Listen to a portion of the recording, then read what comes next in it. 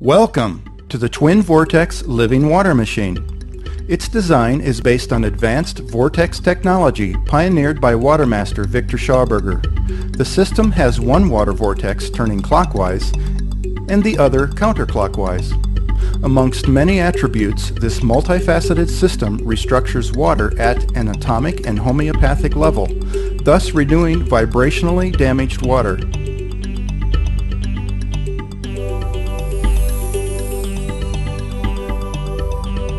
Here, we get a good look at the formation of the water vortex inside the counterclockwise tube. At the top, you can see a skimmer outlet tube, which removes excess water and floating particles, as well as bacteria which collect at the oxygenated edges of the vortex.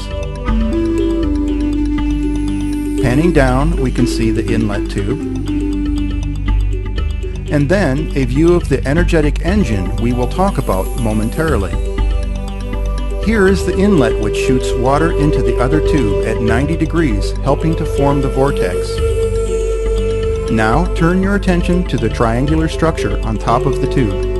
This is called the triad antenna. The right antenna is composed of an amethyst stone, a metal symbol made of silver, a germanium diode interface, and a red light-emitting diode. The left triad antenna is the same except for having a gold LED. The sacred geometry symbol helps translate direct universal or God energy into electronic vibrational information that is imbued into the restructured water. Now we move to the electronic heart of the machine at the bottom of each vortex tube.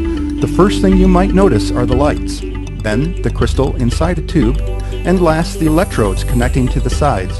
As water runs over the gold-plated injectors, roughly 80,000 volts of a specified carrier frequency and special etheric signal harmonics from an advanced modified Tesla coil electrifies the water. The electrified water runs over a specially shaped crystal wrapped in silver wire that is connected to the triad antenna at the top of the vortex tube.